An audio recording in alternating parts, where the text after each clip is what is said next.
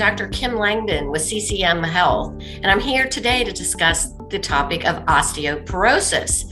We'll be going over some of the causes of osteoporosis, risk factors, things you can do to prevent it, and things you should watch out for. So with that, let's get started and discuss osteoporosis. Let's discuss osteoporosis. Here's a picture of the inside of your bone. But let's discuss what osteoporosis means first. It's basically means porous bone. It's a disease that weakens the bones, which makes you at risk for sudden fractures. It means you have less bone mass and less bone strength. You usually don't have any symptoms or pain associated with it. One of the first symptoms is often a fracture. So who gets osteoporosis? Well, a lot of people get osteoporosis. It's more common after the age of 50. It's more common in women, but men can get this as well. Osteoporosis is the disease state, whereas osteopenia just means it's sort of the early stages or the thinning of the bones, not quite too porous, but osteopenia does lead to osteoporosis. And it's responsible, osteoporosis is responsible for 2 million fractures each year, and this number continues to grow. There are treatments that you can take to minimize bone loss. So we don't know all the causes of osteoporosis. We know the aging process and lack of estrogen can do that in women. But the bones are living, growing tissue. We have different types of bone. Trabecular bone is the outer shell. The trabecular bone, excuse me, let me stop here. See, I can't see some of this. Okay, let me start over on this. Okay, so what causes osteoporosis? Well, we do understand how osteoporosis develops, but we don't always know why it develops. The bones are living, growing tissue, and the healthy bone looks like a sponge. And this is the inner area that's called the trabecular bone, whereas the outer shell is the denser bone that wraps the trabecular bone. So, and that's called cortical bone. When osteoporosis occurs, you get holes in the trabecular level. So the sponge's holes get larger and more numerous. And so this weakens the internal structure of the bone. The bones store calcium. And so when we need calcium, we actually can draw some calcium from the bone.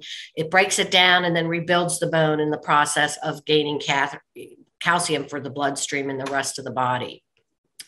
Here's a picture of it. As you can see, there's bone marrow deep to the trabecular bone. The spongy is the trabecular bone we're talking about most. The cortical bone is the hard bone. Then the periosteum covers the cortical bone. And then there's a place called articular cartilage, which is where joints articulate with other joints. And what are some of the symptoms of osteoporosis? Well, sometimes we have no symptoms, but you should look out for loss of height. So as you start getting shorter over the years, a change in your posture, such as stooping over, bending forward more, shortness of breath due to a smaller lung capacity, and that can be due to compressed disc, bone fractures, and pain in the lower back. So everyone is at risk for developing osteoporosis, but it does increase with age. Women undergo rapid bone loss first 10 years after entering the menopause because estrogen helps preserve the bone. Actually, after the age of 25, everybody starts losing small amounts of bone, but it accelerates in women after age 50. It does affect men, and they are likely to get osteoporosis more commonly than even prostate cancer. And 80,000 men per year are expected to break a hip. And unfortunately, men are more likely to die within a year of a hip fracture. Your risk of developing osteoporosis is linked to ethnicity. Caucasian and Asian women are more likely to develop that, but it can develop in other ethnicities. And in fact, African American women are more likely than white women to die after a hip fracture. Another factor is your bone structure and your body weight. Petite and thin people have a greater risk of developing osteoporosis compared to those who have larger frames and more body weight. And then your family history plays a role as well. There's some other things that can increase your risk: an overactive thyroid or parathyroid or adrenal glands. If you've had bariatric weight loss surgery or an organ transplant, that's primarily from transplants due to the medications you're on. If you're on hormone therapy for breast or prostate cancer, or if you have a history of always missing your periods throughout your younger years, inflammatory bowel disease, blood diseases can also lead to osteoporosis, as can medications. Steroids are the most common cause of problems with osteoporosis, as are breast cancer and medications for treating seizures.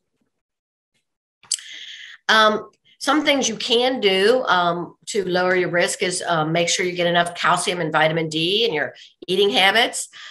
Make sure you are active, doing weight-bearing exercise. Things as simple as walking and lifting weights are very helpful. Stop smoking, because that increases your risk of fracture, and heavy alcohol use, which is defined as 2 drinks a day or more, can increase your risk of osteoporosis. So the way we diagnose it, it's called a bone mineral density test, also called dual energy X-ray absorptiometry, called DEXA or DXA scans. And they use very small amounts of radiation to determine how solid or dense your bones are at the spine, hip, and wrist. Regular x-rays don't work unless you have very advanced osteoporosis. And it's recommended that women 65 or older should have a baseline, or earlier if you have risk factors, and men over 70 or younger men, if you have risk factors, you should have one of these tests to screen for osteopenia and osteoporosis. So the best thing you can do is exercise, take vitamin and mineral supplements, medications. It has to be weight-bearing exercise. So unfortunately, even if you like to swim, it's not the best choice. So try to make sure the weight-bearing exercise is done at least 3 to 5 times a week. There's several medications we'll talk about in a minute. It's hard to know. Your doctor will know based on your risk factor and the degree of osteopenia or osteoporosis what medications work for you. Many of them, simple things like estrogen replacement therapy, can prevent bone loss and can help sometimes build back lost bone. But testosterone and Avista are 2 such hormone-related therapies. If you're a man, testosterone can help. Raloxifene acts like an estrogen on the bone, so it is also used in the treatment of osteoporosis. And calcitonin, miracalcin, and Fortical, they're synthetic hormones, and they can also reduce your risk of bone fractures, but they do have some side effects. Bisphonates are treatments that are considered anti-resorptive drugs. They stop the body from resorbing the bone tissue, and there's various regimens. You can do it monthly, daily, weekly, sometimes even yearly. There's a list of them there: Fosamax, Boniva, Actonel, Reclast, a few of them.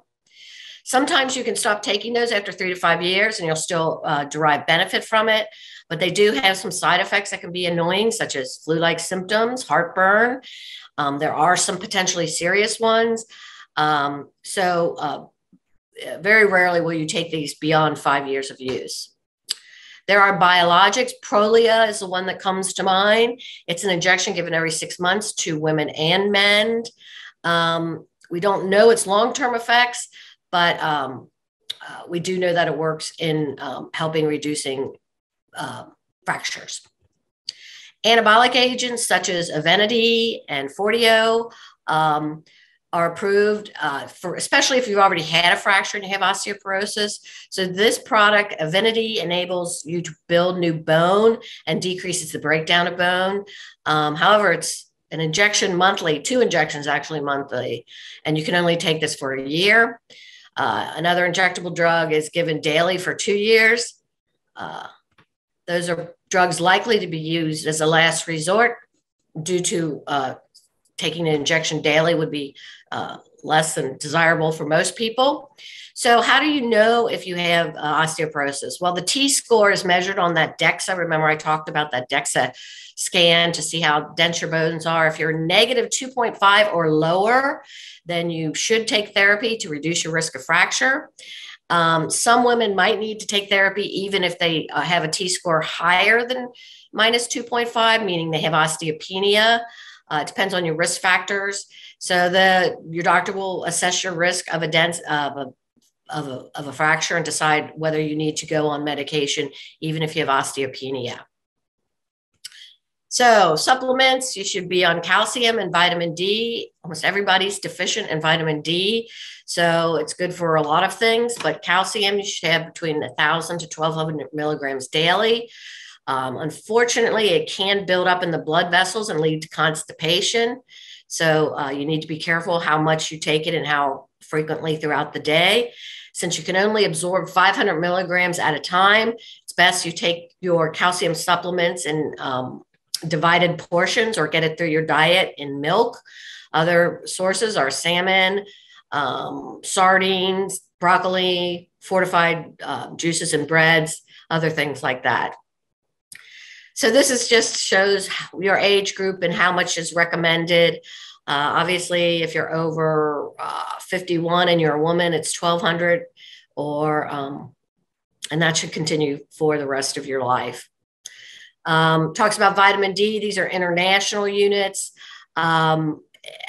You almost can't get too much vitamin D. So any vitamin D over this amount is more than useful. Again, vitamin D helps the bones, has been shown to have other benefits to your heart and reductions in some forms of cancers. Besides your mental well-being. So obviously you want to reduce your risk of osteoporosis. So besides the exercise, such as jogging, walking, weightlifting, don't drink too much alcohol, and please stop tobacco of all types. And what can you do? Well, the best thing you can do is not fall. So this means that in your home, you need to keep your floors free of clutter. Don't have throw rugs and loose wires and cords about the house. Make sure there's good lighting. Don't have slippery floors. Don't wax your floors. Make sure you clean up spills immediately. Have grab bars, things you can hold on to in the bathroom because the floor gets wet. Outside, you should always have good lighting outside of your home. And rather than holding on to a purse or something else, a backpack will keep your hands free to help you in case you do trip or fall.